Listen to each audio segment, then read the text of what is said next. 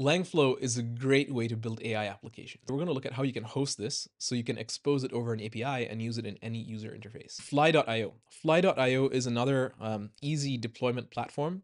It's really great. And so we're going to go to fly.io, go to our dashboard, and we have no apps yet. So we launch an app, find a GitHub repository. Again, we just take our fork. So select repository. This is my fork here.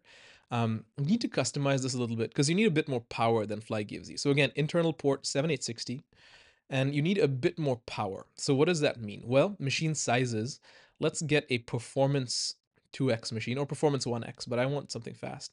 And for Langflow, you need a minimum of 2 gigabytes of memory, but we'll do 4 gigabytes here. Why not? And so this is going to go off and deploy. Fly.io is launched. Your Fly.io launch was a success. Let's visit our app right here. And boom, we have Langflow. How cool. Not only do we have Langflow, it's hosted with host-langflow.fly.dev right now. I can create my first flow. Let's do a basic prompting flow. So I'm going to click on that. And here it exists. Again, I just drop my API key and I go to the playground and I can chat. And if I can publish an MCP server too, or I can publish API access. And look at this.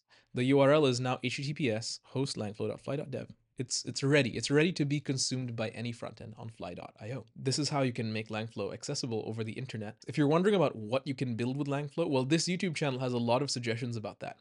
We also have a blog and social media. Follow us on X and Discord. There's links under the like button for ideas about what you can build and now what you can expose over the internet as MCP servers, AI agents, or more.